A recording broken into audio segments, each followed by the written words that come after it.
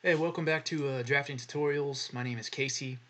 In today's video, I wanted to show you something you can do if you, say, open a drawing um, in Inventor here, and you're missing the model browser on the left-hand side.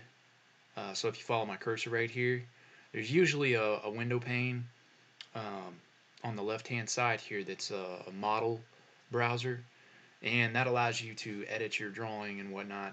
So if you're missing that, don't freak out. It's not a big deal. What you want to do is go to View, like the View tab up here.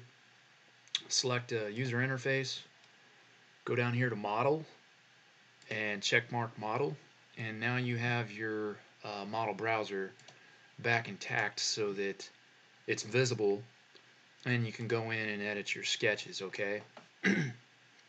So um, yeah, don't freak out if you lose it. Just go here to the View tab, go to User Interface, drop it down. See if I select it, it goes away.